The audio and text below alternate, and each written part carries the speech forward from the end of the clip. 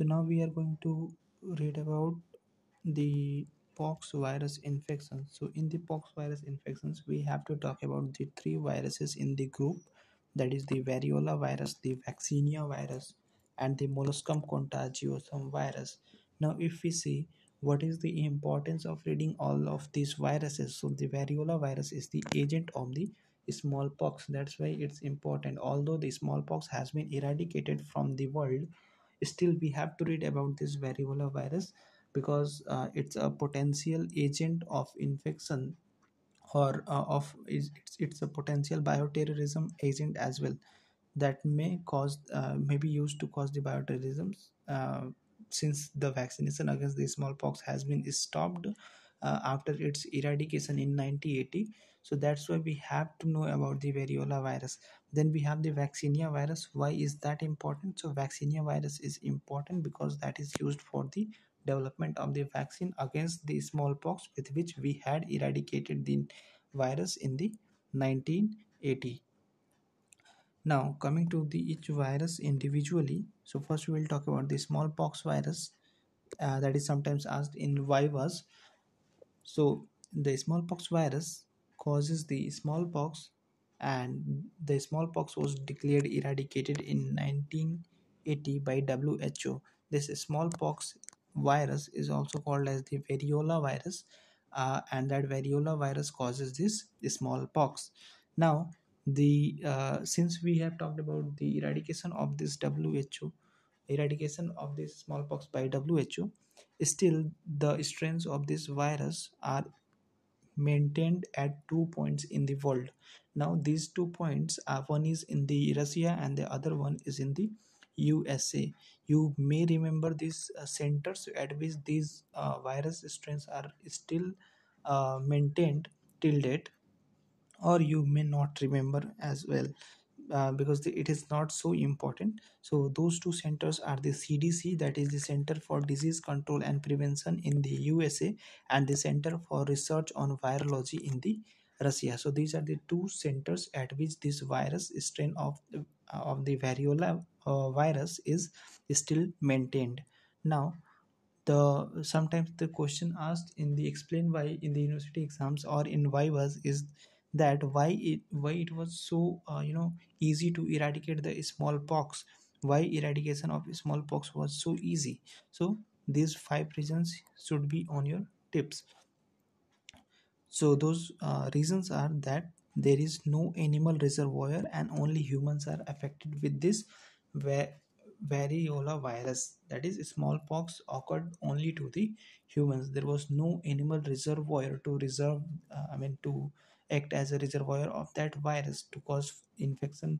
Later on. Okay, so there was no animal reservoir. That was the first reason for eradication of smallpox. Number two reason was there were no carriers. If someone has got the virus, then he will develop the infection. He will not enter into the carrier stage. That means it did not has the carrier stage. Okay, smallpox does not believe in carrier stage. Okay, so there are no carriers. Number three reason is that the diagnosis of the smallpox was very easy, because it had a particular type of rashes. We will discuss about the characteristic of rashes, and we will also discuss the difference between the rashes of the smallpox and the chickenpox as well. So the number four reason is that the vaccine which was developed against this smallpox disease by using the vaccinia strain of the pox virus, that vaccine was very much effective. That again was a important reason behind the eradication of the smallpox virus. The number five reason is that there was strong determination and cooperation between all the countries, all the different organizations, to eradicate the smallpox. So there was a strong determination to eradicate, and that's why it was possible to eradicate the virus as well. Now coming to the clinic, these five reasons should be remembered, because they are asked in the university exams and sometimes in the vivas also. So you should remember those. Now coming to the clinical features of the smallpox infection. or the smallpox virus infection or the variola virus infection. So the clinical features of the smallpox is that first of all there will be fever, then there will be appearance of the rashes. Now the rashes, once the rashes will appear, the fever will subside. This was not the case. I mean, this is in contradic. I mean, this is different from the chicken pox, okay, where we have seen that in the chicken pox the fever occurs with each crop of rashes and the rashes appear in multiple crops. But in case of smallpox there is a single crop of rashes, and just as the rashes appear, the fever subsides in case of the smallpox. Now the features of the rashes is that there is centrifugal distribution of the rashes, while in case of chickenpox it was a centripetal distribution. Then the fever subsides with the appearance of the rashes, as there is a single crop of rash appearing in the smallpox. But this is in um, and this is different from the chickenpox, where multiple crops of the rashes were appearing, and they were each of the crops were associated with the fever. The number third characteristic of the rash is that these rashes are multilocular rashes, while in case of the chickenpox there was unilocular rashes, and those rashes appear like dewdrop in case of the chickenpox rashes.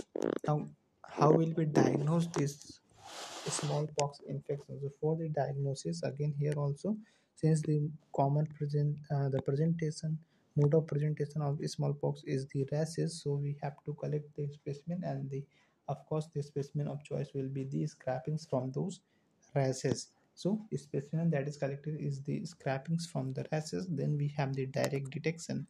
So direct detection can be done by staining.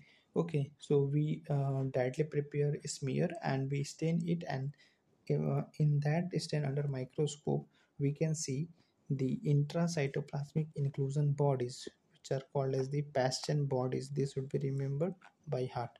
You should remember this name, Paston body, because it is asked in the MCQs. So Paston bodies are seen in case of the smallpox or the variola virus infection. Then we have the electron microscopic view, where we see brick shaped appearance of the virus. So again, that is an also a important feature, a important characteristic which will lead us to the diagnosis of the smallpox. So these two features are very important to diagnose the smallpox infection. Then we have egg inoculation. So when the virus is inoculated on the egg, there is formation of pox on the chorioallantoic membrane. So in this way we can diagnose the smallpox infection. Then we have the vaccination. The vaccination is done with the live vaccinia vaccine, that is a live attenuated vaccine, and it is not given nowadays because it has been I mean the smallpox virus has been eradicated. That's why this vaccine was also discontinued uh, after the eradication of the virus as declared by the WHO. So vaccination is discontinued now. Next, we will talk about the vaccinia virus. So this was all about the variola virus causing smallpox. Now we will talk about the vaccinia virus, which is used to produce the vaccine against the smallpox. So this is non-pathogenic to human. That's why we use it for the production of the. That's why we were using this virus for producing the vaccine against the smallpox.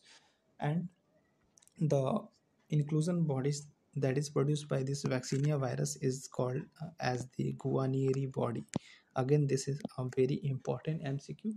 You should remember it by heart again, that the inclusion body in case of vaccinia virus is the Guarnieri body. Now, the antibody produced against the vaccinia virus were effective against the variola virus. That's the basis of development of the vaccine against the smallpox. Now, it's very easy that the antibodies which were produced against the vaccinia virus were effective against the variola virus as well. That's why what does the scientist think? What did the scientists think? They thought that we can develop the vaccine against the smallpox with this vaccinia virus. So that's why it was easy to eradicate the smallpox, because the scientists developed the live attenuated vaccinia virus vaccine against the smallpox.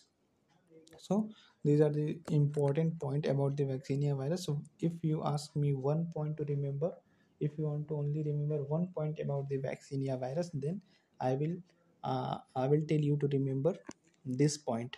This, please remember this inclusion body name of the vaccinia virus. In case of variola virus, it was Pasteur body. In case of vaccinia virus, it is Guarnieri body. Now the next pox virus in sequence is the molluscum contagiosum virus.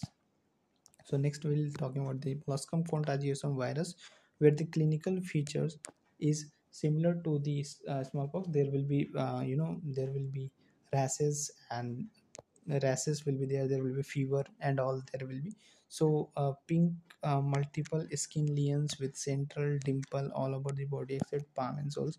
You need not to remember all of these. You can remember there will be pink multiple skin lesions, just like rashes will be appear. Rashes will be appearing like the pox. Okay, and there will be associated fever as well. But yeah, you can remember this classical feature as well. Next is the how will we diagnose this molluscum contagiosum virus. So again here we have to take the skin scrapings as our specimen for the diagnosis, and after staining and microscopy we can see the molluscum bodies. This is very easy to remember, as the name of the virus is molluscum contagiosum virus. The inclusion body is the molluscum bodies. These are intracytoplasmic inclusion bodies. These are intracytoplasmic inclusion bodies. So these help in the diagnosis of the molluscum contagiosum virus infection. So this is enough for the molluscum contagiosum virus. The most important point about these pox viruses is the inclusion bodies. Okay, so you should must remember the inclusion body names, and this is all about the pox viruses.